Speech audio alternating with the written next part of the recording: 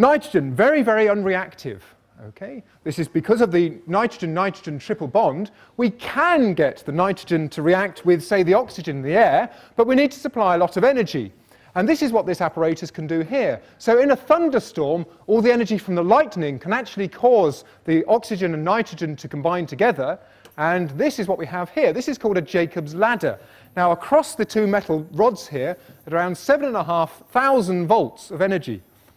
And this can enable the nitrogen to combine with the oxygen.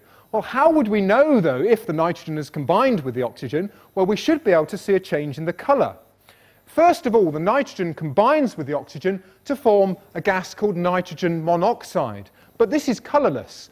The gas jar here, I've put a white card in this to help us see it, but the gas jar contains nitrogen monoxide. Now, this gas jar just contains air.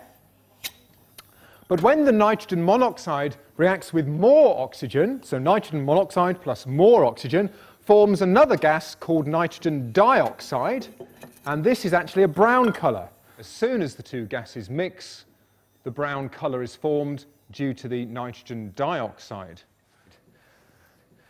So if we keep an eye on the air inside this glass tube here, this will gradually go brown as the energy from across these two electrodes helps the nitrogen combine with the oxygen. But in order to break up our nitrogen molecule, we need a lot of energy.